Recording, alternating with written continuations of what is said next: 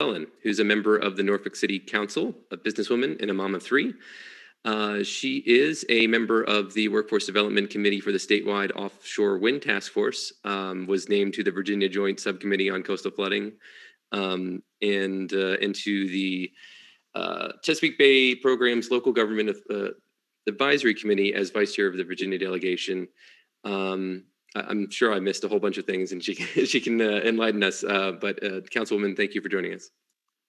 Thank you. Thanks, everybody. Yes, my name's Andrea McClellan. And actually, I want to start off by thanking Brian Graham for creating that incredible online petition signature gathering tool that allowed all of us to get on the petition, as well as to FCDC for hosting this very safe and virtual event this afternoon.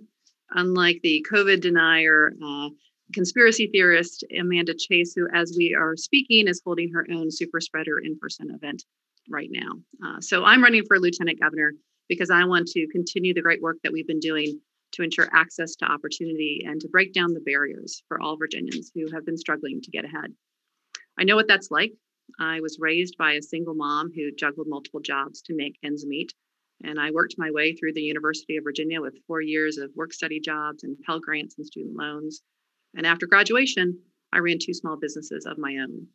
And when I returned to Hampton Roads, I noticed too many families who were struggling as my mom had.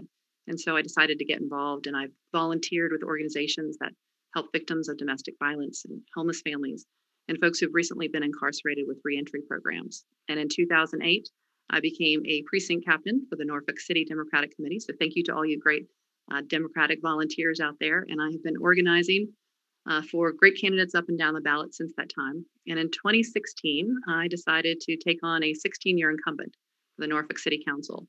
And despite being told to wait my turn, and it was not my time, I beat him in 19 of 23 precincts. And I now represent 125,000 Virginians, the largest constituency of any candidate in the lieutenant governor's race.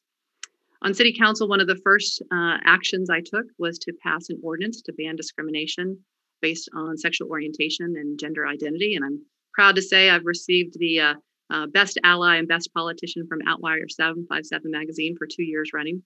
And I've focused on and prioritized the environment, creating the first climate action plan for our region and bringing millions of dollars to the area to address flooding, and also bringing the first all-electric transit buses to the Commonwealth. Also, when looking around and seeing so many families who are struggling because of the digital divide, I helped to stand up our first regional broadband authority, where we are working to bring more affordable, high-speed internet to 1 million Virginians. And as co-chair of the Norfolk Commission on Social Equity, I'm working to address the issue of affordable housing and mental health for our community members. So listen, I'm in this race because I want to continue to ensure that we have more access to opportunity, equitable access to opportunity for all Virginians, something that none of the Republicans in the lieutenant governor's race are doing, especially not Tim Hugo, who's never missed an opportunity to take a problem and make it worse. For example, in Northern Virginia with transportation. But we're not here today with Amanda Chase or Tim Hugo, luckily, and I'm here with the support and backing of Senator Dave Marsden, Supervisor Penny Gross, former Delegate Margie Vanderhyde, Congresswoman Elaine Luria, and Norfolk Mayor Kenny Alexander. And I would love to earn your support in the straw poll tonight and on the ballot starting on April 24th. I'm Andrea McClellan.